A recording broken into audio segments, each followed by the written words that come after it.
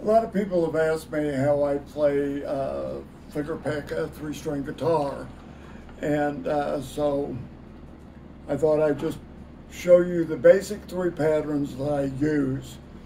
It comes from the Merle Travis type of picking that he did, and where he had a bass going all the time, and he picked the other strings with his fingers. The problem you have with the three string is you only have three strings, so it's hard to keep up that bass pattern all the time. But he hardly ever used his thumb to play the melody. On the three string, to make it have a more or a deeper sound, you have to use your thumb to play the melody. Now, a lot of people that play the three string, if they do play just the melody, they play it on the top string. With this, you play it with all strings. All right, here are the three basic patterns. The first one is not a brand new pattern. A lot of people use it. You pull up on the bottom string and the top string together. Your thumb hits the middle string. Your forefinger hits the top string. Your thumb hits the bottom string. Your forefinger hits the top string. And you end up with the thumb hitting the middle string.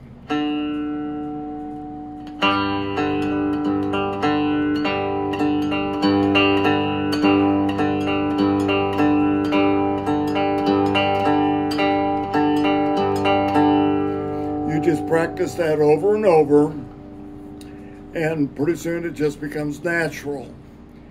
The other thing I do that I did on the banjo more was just a roll.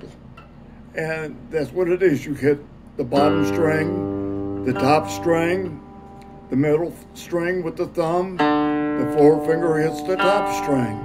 So the thumb is just going between the bottom string and the middle string, and your forefinger hits the top string.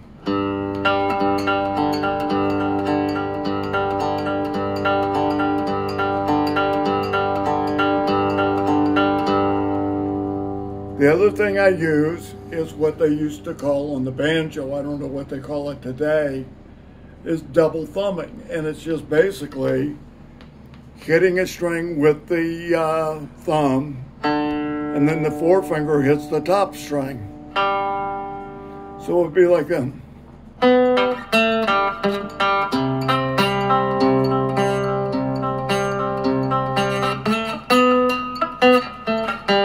Like that, it's just going back and forth. And then of course you hit single strings when you need to. So when you put all these together, you come up with playing a melody.